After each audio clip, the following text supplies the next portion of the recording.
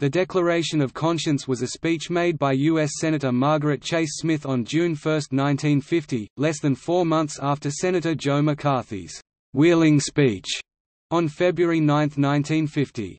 Her speech was endorsed by 6 other liberal to moderate Republicans. In it, she criticized national leadership and called for the country, the United States Senate, and the Republican Party to re-examine the tactics used by the House UN American Activities Committee and, without naming him, Senator Joe McCarthy.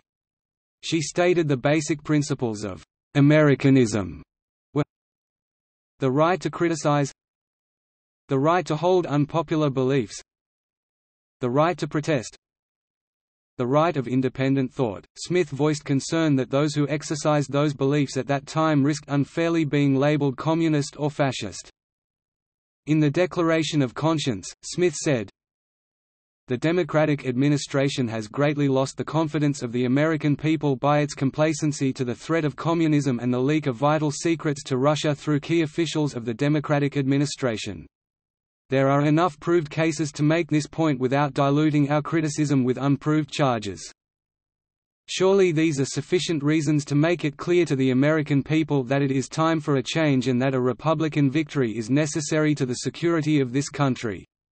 Surely it is clear that this nation will continue to suffer as long as it is governed by the present ineffective Democratic administration. Yet to displace it with a Republican regime embracing a philosophy that lacks political integrity or intellectual honesty would prove equally disastrous to this nation. The nation sorely needs a Republican victory. But I don't want to see the Republican Party ride to political victory on the 4 horsemen of calumny, fear, ignorance, bigotry and smear. I doubt if the Republican Party could, simply because I don't believe the American people will uphold any political party that puts political exploitation above national interest."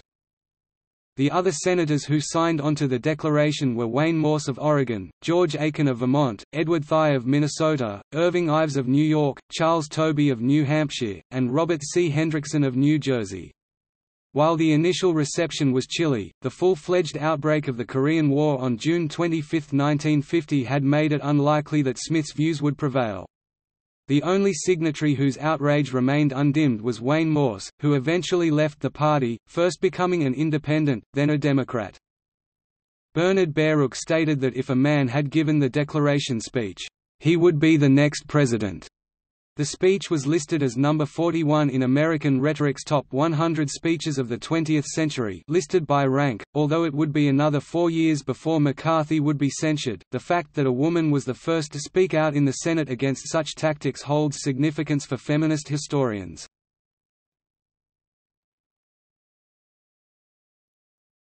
Topic: External links.